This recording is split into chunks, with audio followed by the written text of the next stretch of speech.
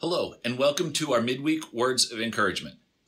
Daniel Darling is an author, pastor, and podcast host. He is also the Senior Vice President of Communications for the National Religious Broadcasters Organization.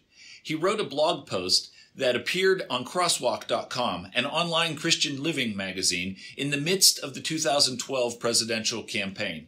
The title of that article was 5 Attitudes Towards Someone with Whom We Disagree, a topic that is every bit as relevant today as it was 8 years ago.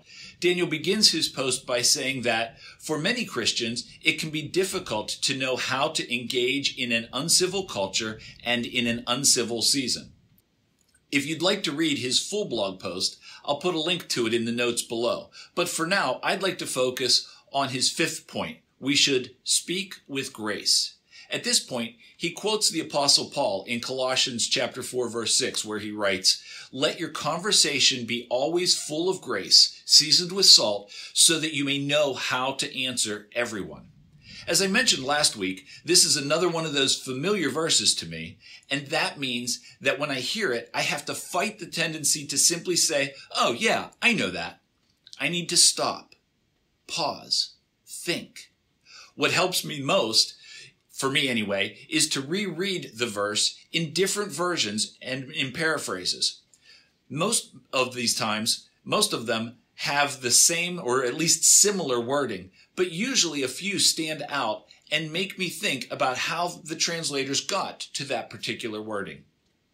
Listen to Eugene Peterson's take on this verse from The Message.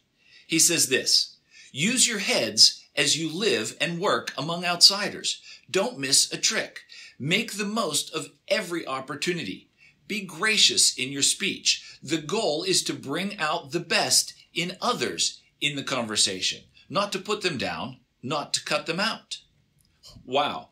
How often is my goal to bring out the best in others in a conversation?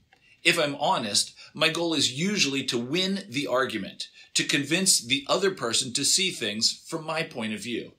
And if I have to put them down or cut them out in order to win the argument, then so be it. Truth must prevail. Really? At what cost? If I alienate a person and move them farther from Christ, then winning the argument means losing a soul. Scripture tells us that Jesus was full of grace and truth, both, all the time, in full measure. Daniel goes on to say, followers of Jesus should be marked by grace. This means that what we post, what we say, what we discuss should run through the prism of grace. How is graceful speech different than ordinary speech?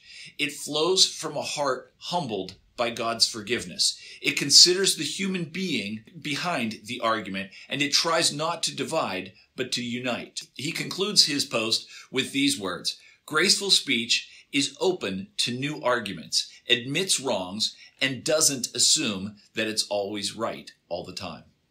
In short, I believe that grace-filled speech involves a lot of listening and with the goal of understanding why the person with whom I disagree has their particular viewpoint. And I mean really listen, not just be thinking about how I can refute what they're saying. Jesus asked a lot of questions, and he listened to people. Listening shows love and care, and love and care extend grace. I think I'll be setting as a goal to bring out the best in others in my conversations with them. Will you join me?